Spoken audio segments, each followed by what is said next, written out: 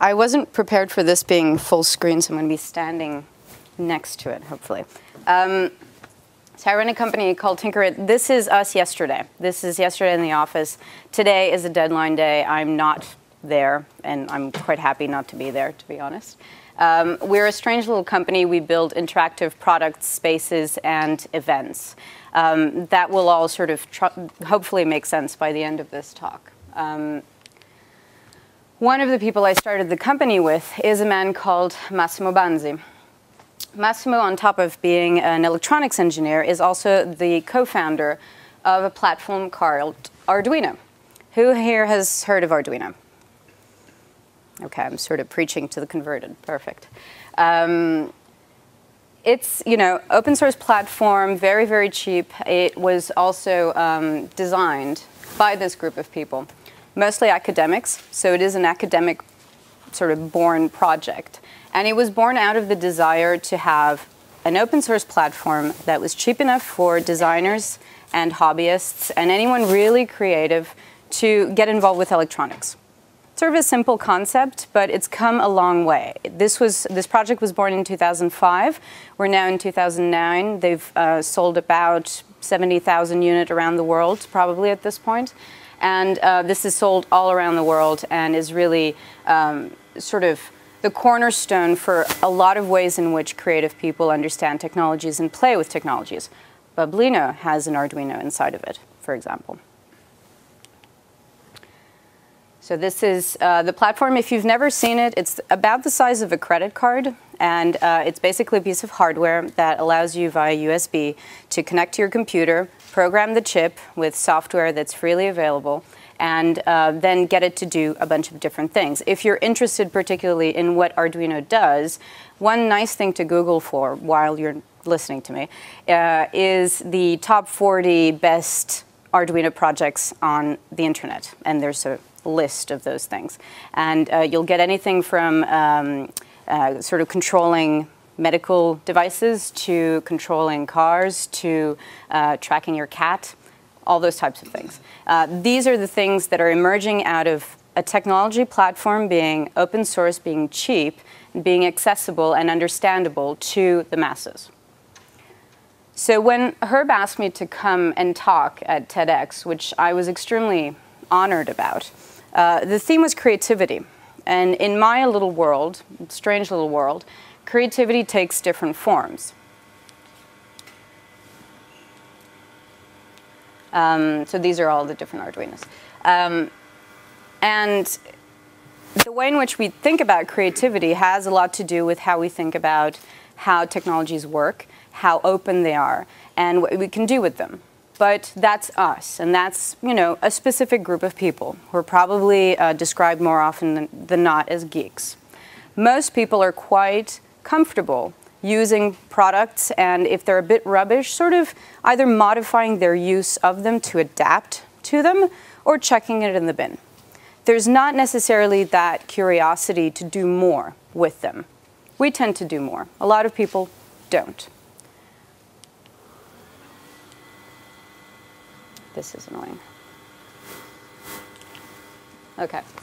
And I think most of us are quite comfortable in the knowledge that something just works. So this is off of Flickr, a beautiful picture that I've covered with everything that had to do with anything that was closed technologies that we carry in our bags. That can be our iPod, that can be our laptop, that can be our camera. These are things that we carry around with us without thinking too much about it. We're quite happy that they work, and we don't really know or care to know what's inside of them. And that's a particular, or what I'm going to try to explore is whether this is something that's going to change or not. Are we going to be constantly satisfied with a sort of status quo in terms of knowledge? Because really what we're talking about is the difference between a technophile and a technophobe. And the difference between open access to technology being a great thing, being something you embrace, being something that you really enjoy and really crave, versus, well, this used to work and this works right now, I'm kind of happy with it, but also, the thing that I had 20 years ago is quite nice. I'm young, but I'm not, I'm old enough to have used rotary phones, to have used answering machines, and all those things. Someone 5 years younger than me might never have seen those things. And there's a huge amount of nostalgia that I might have towards tapes that person can never understand.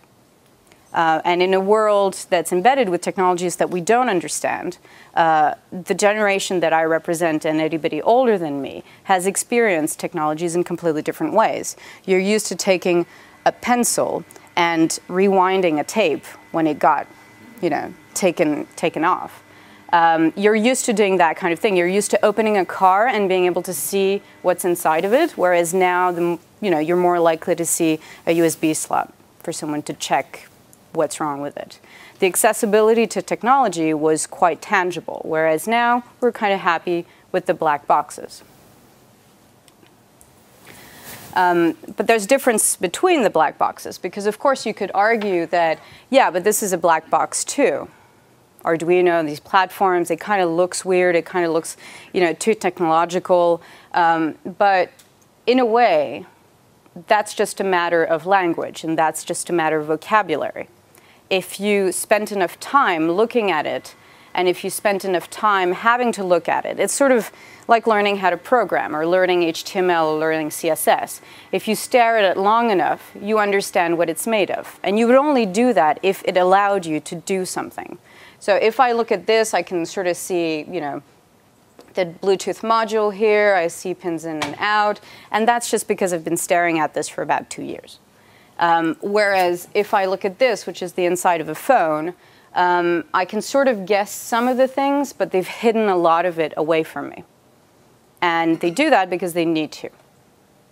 In their perceived way of thinking about the products that they have is that they need to. I would argue that I could build a phone entirely based on this that would have the same amount of functionality, but at least I knew how to fix it, and certainly how it worked. And that knowledge barrier wouldn't exist. Again, maybe that's just me. And it sort of says a lot about how we learn to live with these chips and with these little elements that we couldn't possibly understand how to program. I mean, I work with some fantastic people. Peter Knight, who's on our team, knows how to code a chip from scratch in assembly language, or machine code, as it's also known, which I don't want to know, really. This is why I have him around. But what that chip would allow me to do, this could possibly facilitate that process. And in a way, this is giving me all I need to know to actually have control and have knowledge. Again, a particular community. What I would argue is that I'm probably at the business that we've created is probably the beginning of a whole generation of people who are just inherently curious. They want to know how things work. They want to know what they can get their hands on. They will grow up with platforms like Arduino being part of their school's curriculum. And how will that make them? There's one of my favorite authors is Alessandro Baricco, who's an Italian author, and he has just written a book called The Barbarians, and it's all about children who are now growing up in a community and in a way of working where they're completely connected when they're online. They've got every account you could possibly imagine. They've got their iPod, they've got their friends, their 2 cell phones, etc. And then they go to school, and there's one person telling them how it is in a room with 20 other people.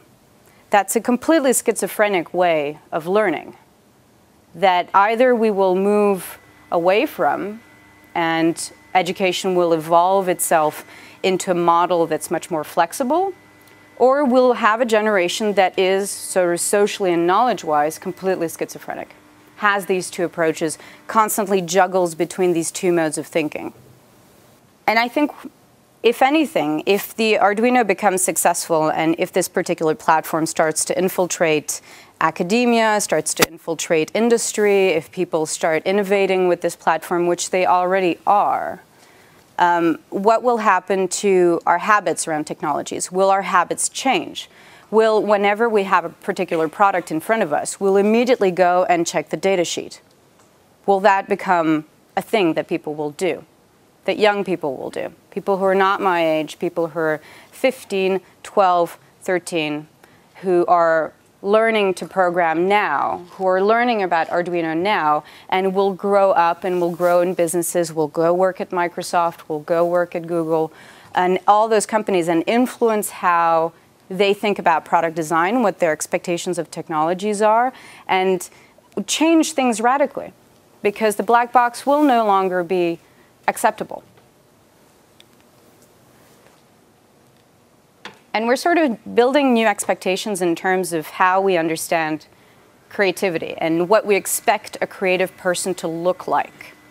Will a creative person just come out of fine arts, graphic design, product design? No, not necessarily. They will be a mixture of a whole bunch of things. There will be someone who knows how to program, who has come and did printmaking and has built installations.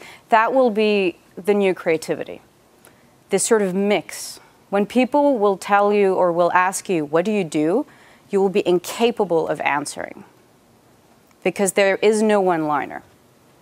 There is no, I do this, or I am an artist.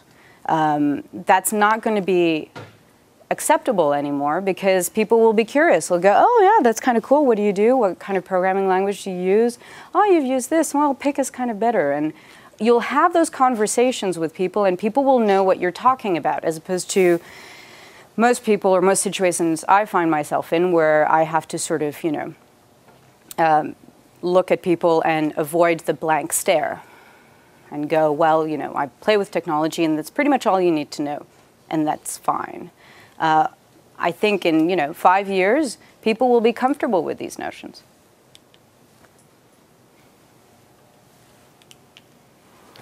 I'm just going to share a video, 5 minutes, good. I'm just going to share a video with you of something that we worked on recently. I'm only going to share 2 pieces of work that we've worked on, but this I quite like, which is called the Centigraph. This was done for St. Paul's School for Boys, which is quite a posh school in Hammersmith around London. And we built something that essentially would allow them to, whoa. Sorry. It's all right. Would allow them to communicate the value of their technology programs. They have about 4 technology programs for young boys aged 7 to 11, I think.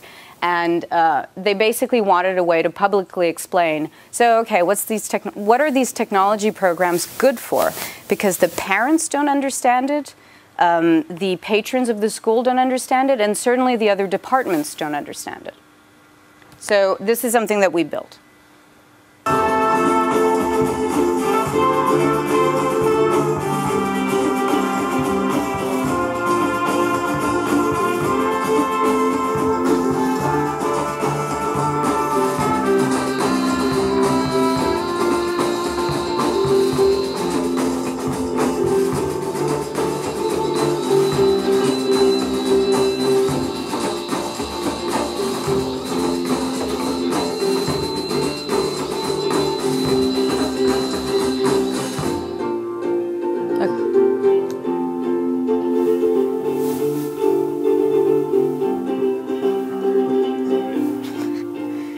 The credits roll. And so the idea being that you could look for any keyword on the internet, anything at all, anything that came to mind, and each bar represented 10 years, and it showed a century of use of that word. It looked for the occurrence of that word on Google News archives, and then just gave a value that would raise these bars up and down. And what happened was pretty quickly, firstly, everybody got involved. So very, very young kids of about 3-year-old would look for the word dog or cat. And then people would then look for, can I get my presentation? Sorry, oh, yes. Yeah. No, sorry. I'm going to skip over the second video. I don't think I have time. People would look for words that would create the biggest curve. So they would look for things like Hitler, or Second World War, or Bush, Facebook, etc. Okay, cool. Thanks. And this was a way of interacting with online content that was physical, that completely changed their relationship to the activity of Googling for something. You know, you Google for something, you kind of go, okay, well, the first 10 results are good, whatever, I'm getting what I want. This was an exercise in being able to physically understand in a very sort of slow way. It took forever to lift the bars, but people would get engaged, and people would go, oh, I wonder, you know, I wonder what could create the nicest looking result, or the most peak at the end of the century or the beginning of the century. This is another piece of work that we did we finished this just last week. This was part of the Guardian Hack Day. The Guardian invites developers and sort of weird people like us to come in and do stuff for them. And this was called, ooh, I thought I had an image in there. This was called the Twat Race. Because David Cameron said that too many tweets make a twat, then the idea was to track all the retweeting from all the different political parties and show that, and show how many twats there were, actually, if everybody was reading Twitter. I'm sure this is the first time on a TED video that someone says twat, but never mind. So you had little motors that would lift up these very, very thin wires and lift the logo up dynamically as it was happening. Very simple. It took us a day to build. This was a 24-hour hack day, but got the point across, got people laughing, and got them realizing how active, you know, who was more active, who in their political choices was more active on Twitter, and you could draw whatever conclusions you wanted from that. So I'm going to wrap up by saying, basically, I think our world is changing. The way we relate to technology is changing. The way that we relate to creativity is changing. It's going to become much more granular. It's going to become much more open. The BBC had an article recently saying that we should become a nation of programmers. You know, what does that mean? That means that everybody can then pick up anything that they happen to want to get their hands around on the internet or otherwise, and then do something with it. There's some fantastic people in the room that I recognize who are involved locally around Liverpool in the north in sort of bringing that together, and also bringing this physical aspect together, the physical technologies that we have, all these little black boxes that shouldn't exist. And what we will consider creative will evolve. So I'm reading this fantastic book at the moment, and I will leave you with this thought. It's sort of, if you build it, they will come. If you imagine it right now, it might just become possible. And certainly what we're trying to do is make that possible. Thank you very much.